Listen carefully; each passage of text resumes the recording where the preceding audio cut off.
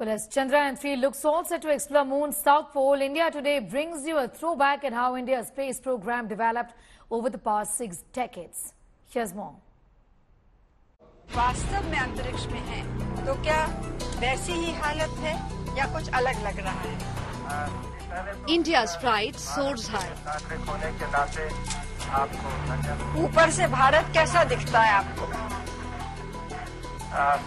मैं बगैर किसी झिझक के कह सकता हूँ कि सारे जहां से अच्छा.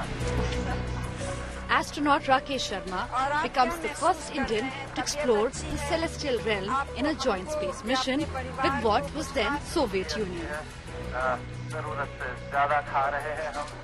But the country achieved its first astronomical feat much before in 1963. Nike Apache, a 2-stage sounding rocket imported from the United States, blasted off from a fishing village near Thiruvananthapuram in Kerala. Over the last 6 decades, India's space program has evolved enormously.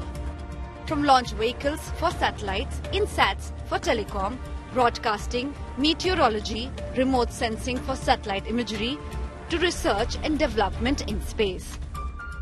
From Aryabhat, a satellite designed and fabricated indigenously and launched from a Soviet rocket in 1975, to now on course to reach the moon and become the first country to explore its South Pole.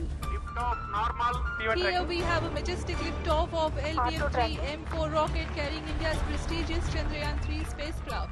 Because that's a place where we can get sufficiently enough solar heat, light for power generation. If you go further, there is a possibility that you will not get the full daytime utility.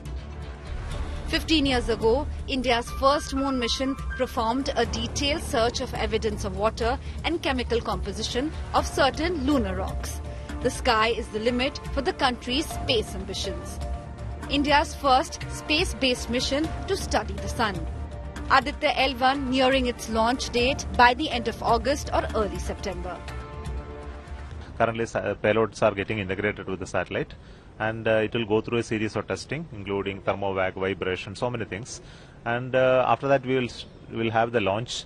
It goes in a PSLV, so that will send a commercial launch. So after that, we are already starting another building a next PSLV, and we are targeting by August end that Aditya can go. Isro working on the Gaganyaan mission, India's first manned space flight program. Blazing its way through the Earth's final frontier, India establishes itself as a space power and a master of space engineering. Bureau Report, India Today.